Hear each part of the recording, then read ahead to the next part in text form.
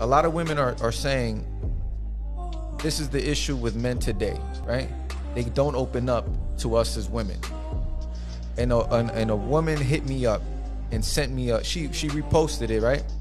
And she put oh, this is so wrong. This is the wrong mentality to have, because even Jesus cried. You are correct. Jesus Christ did cry. But you know where he cried? He cried in the dark. He cried in the wilderness. And there's a scripture to it, and I'm gonna put it on the screen somewhere right here.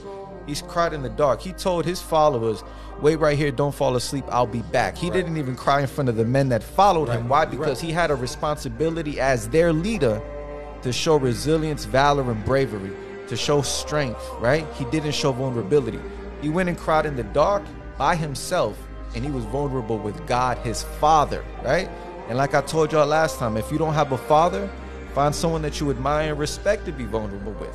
And if you can't find someone to be vulnerable with, you be vulnerable by yourself in the dark, and understand that you have enough power within yourself, enough critical thinking within yourself, and enough logic within yourself to go through and fight whatever it is that you're going against.